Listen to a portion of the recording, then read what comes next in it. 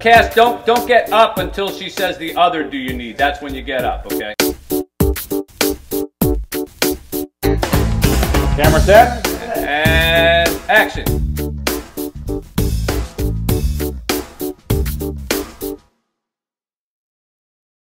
John Avnet and I met when John directed the TV film Have a Little Faith of my most recent book, and I wrote the script. But then this new project started, and he called me and asked me if I would write something for it. And writing, okay, I can do that. So I said, yeah, I'll write a piece for it, and I wrote a piece for it. And then he said, well, you should direct this. And I said, I don't think so. I don't know anything about directing. And he said, oh, we'll be there alongside you. So I said, well, all right, if you want me to try, as long as you'll be there. And of course, I came out here, and he was here about 10 minutes and left me on my own the whole rest of the way. So I hope it came out okay, but it was a lot of fun.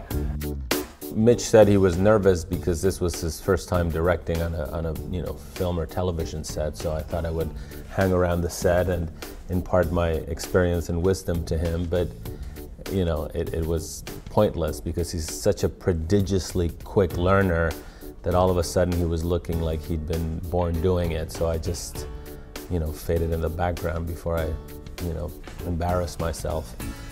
Like Avnet said, the last thing that anyone taught Mitch Albom was to tie his shoelaces when he was 3, and after that, he's been on his own.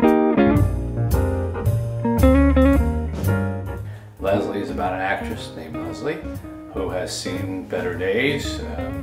She's a little mature for the acting world, but she gets this opportunity for a really big part that could put her right back on top, playing Mother Teresa in a big feature film.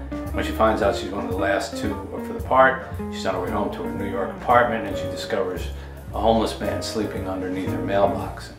Normally she'd be the kind of person who would just step over a homeless person, but since she's up for this part of Mother Teresa, she thinks, be the part, get the part. Do you need, What are you doing? Do you want to come in? Say no, say no, say no. Yeah, if you don't mind. Shit. Not at all. And so she lets him into her apartment, and it's about the relationship that develops while they're waiting for the phone call to find out if she gets the part or not. So did anyone call? Mm-mm.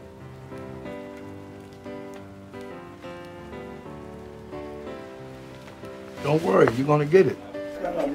Yeah. Just aren't that many parts for women over 30, Maybe you start there and you bring him. Yeah. You're finishing his sandwich. Yeah. Then you bring him the sandwich. Yeah. Okay. Then you come back. Okay. Then you bring him the chips, because it's a lot of talk for you to just be sitting there otherwise, Yeah. So let's see how this.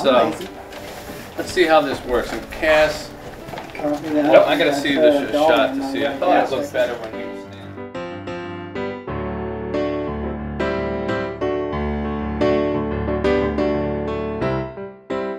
I'm very excited about doing this because I really think this is the way that storytelling is going to go. I don't know if television is going to give out first and going to go to this, or movies are going to give out first and going to go to this, or books are going to give out first and going to go to this, but eventually all roads are going to lead to the internet, because human nature is what it is. People go the easiest route. You make something easier for them. That's why television has never gone out of style, because you can do it in your underwear, in your house. I figure anything that can be done in your underwear is pretty much the future of America and probably the world.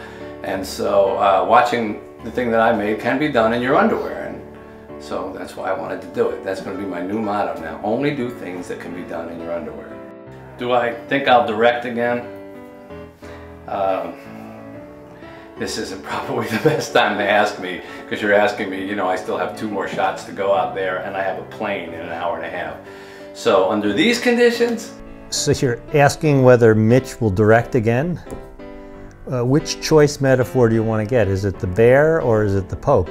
The answer to the question is, if Mitch wants to direct, he'll direct again, because Mitch is about the fastest learner of any person I've met in my many years on this planet. So I think we may have opened Pandora's box, but we'll all be the beneficiaries of it.